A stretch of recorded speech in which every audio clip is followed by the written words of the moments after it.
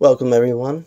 I'm Lou, and this is Deciphered, the podcast where we take cryptic topics and break them down to ease their complexity. I'd like to first start off with a quote from Socrates, the Greek philosopher. "Beauty is short-lived tyranny." What do you think he meant by that? Beauty and tyranny shouldn't be in the same sentence, let alone in the same thought. In case you're wondering what this topic of discussion is going to be about, well, if you guess tyrants, or tyranny, or dictatorship, you're right on the money. I don't know if any of you remember or even saw this short-lived television series called Tyrant, which mirrored the events of the Arab Spring. It brought an American family, a rich American family, into a world of corruption and deceit, and a Middle Eastern dictatorship, you could say. Now, while we associate tyranny as evil, the definition is a little more broader, in a sense. Here, I'll enlighten you what the definition means. A tyrant, Greek for tyrannos, in the modern English usage of the word, is an absolute ruler unrestrained by law or person, or one who has usurped, which means pretty much taken over by force, legitimate sovereignty. Often described as a cruel character, a tyrant defends their position by oppressive means, tending to control almost everything in the state. Now, the original Greek term, however, merely meant a authoritarian sovereign without reference to character. Now that paints this in a different view, wouldn't you say? Your whole life you have watched, television news reports about the Arab Spring, or you might have heard of it, pretty much anything that has to do with a revolution outside of the United States. Well, actually, we have a good example. We had a revolution here, the American Revolution, where we kicked out the oppressive king and queen authority of the United States and replaced it with our own government. In our case, it worked, for better or worse, and now today we are the United States, officially.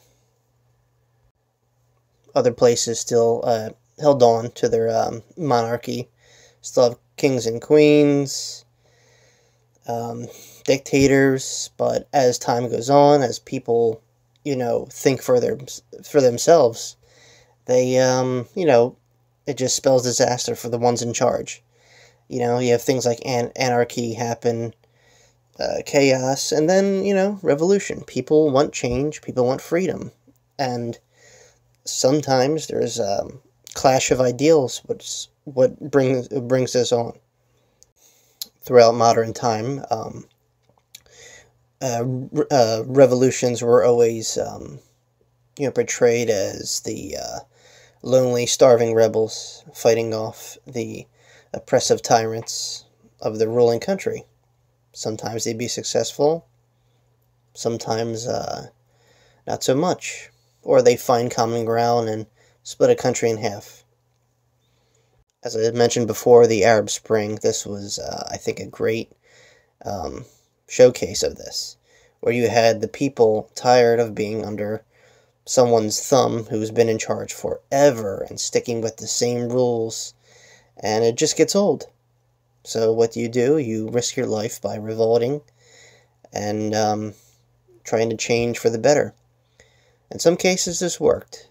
Libya had a successful revolution, in theory, by removing its oppressive ruler.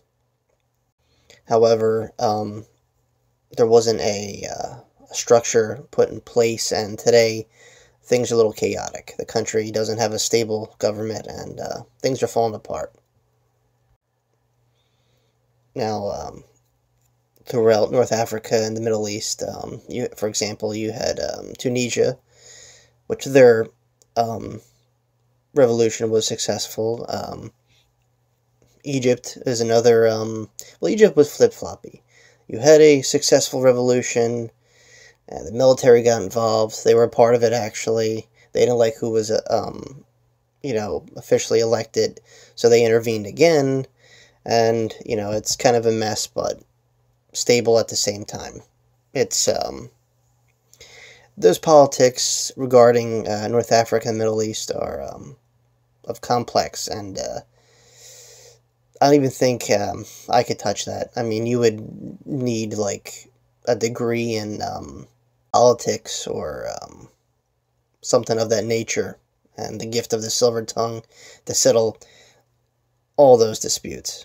In modern sense, like I said, tyranny, or tyrants in general, or, portrayed as these warmongers, just, oppressive as oppressive gets. Further examples, obviously Saddam Hussein, his regime, the regime of the Syrian president, Bashar al-Assad, and to an extent, the Iranian leadership. And, well, if you're on the other side of the boat, I guess America might come off as oppressive. I mean, doesn't take a genius to, flip on CNN or the news and seeing some kind of minority, just not being dealt the right cards in this day and age in free America. But that's another time, another place for that topic.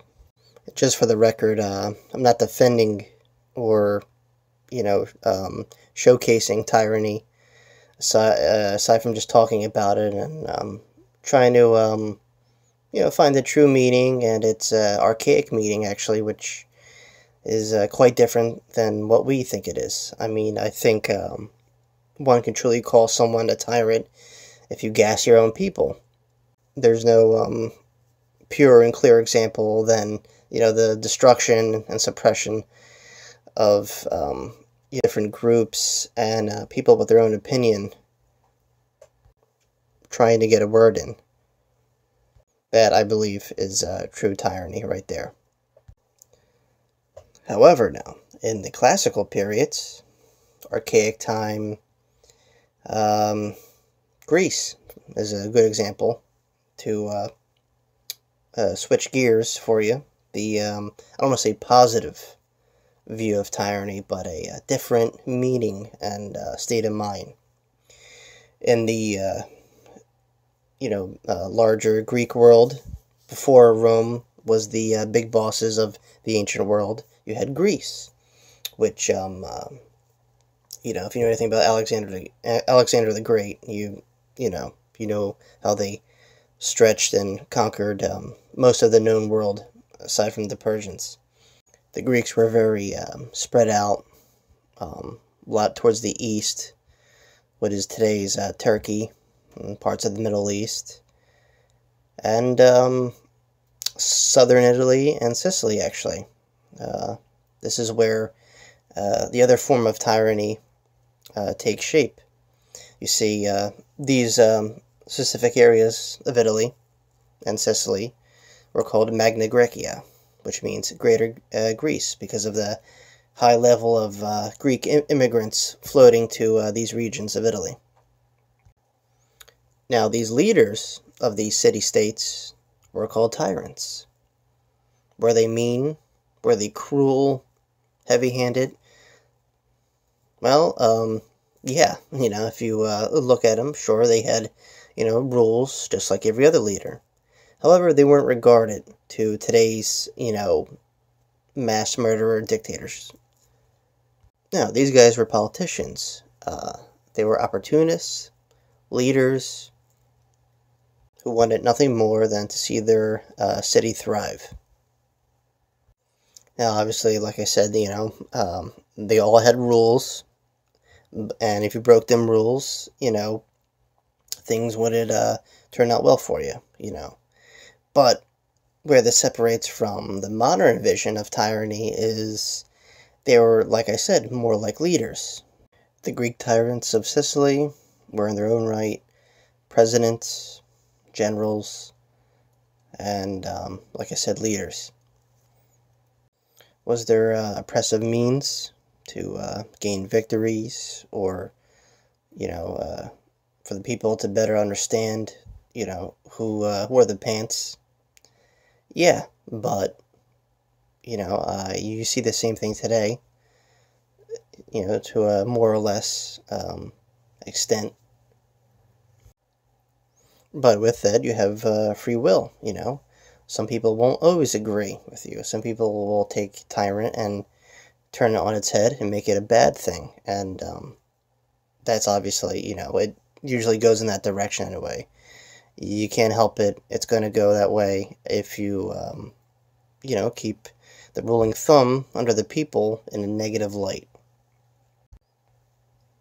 While the tyrants of the ancient period weren't as cruel as, say, the, military dictators of today, they were pretty rough. They had their own means of, laying down the law and such. And by the time Rome, came around, well, that starts to paint a picture of what's to come, pretty much.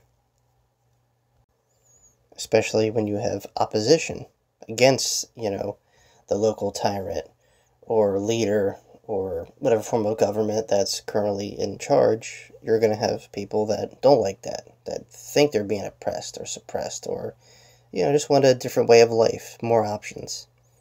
The longer one stays in power, I believe you will lose grip of the point you were trying to get across. And in the end, it will definitely take a turn for worse. Sometimes you just have to pass the torch on to someone greater. Hopefully will, envision how you thought things to be, just in a greater light. Deep down inside, though, I think there's a little of a tyrant in all of us.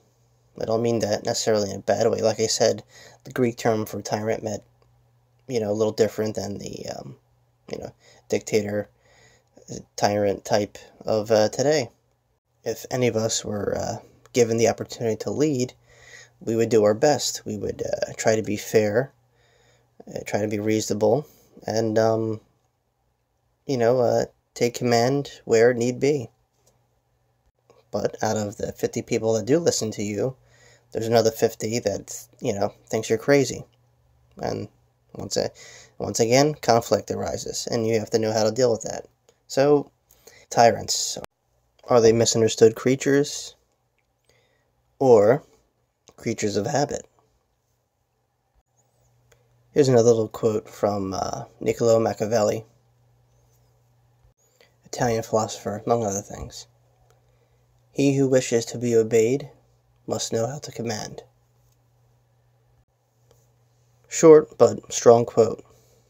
And what I think he was trying to get across there was, it's just not easy leading. It's just not that easy leading. Because you could come in with the best of intentions, leading a city, state, or government, but you could be casted down as some oppressive tyrant because you're misunderstood, or, like I said, the opposition just doesn't like what you're trying to convey to the people. And with that said, I'm going to bring in another quote from an American founding father and the third president of the United States, Thomas Jefferson. Enlighten the people generally, and tyranny and oppression of the body and mind will vanish, like evil spirits at the dawn of day. Now, that particular quote, I think Jefferson was trying to say pretty much, treat the people like you would treat your family, with care, dignity, and respect. Spread the words of love and prosperity to the people, and not toxic ideology. If we could change ourselves for the better, tyranny itself will be a fragment of our past. And with that, you'll thrive. Thank you all for listening. Until next time, take care.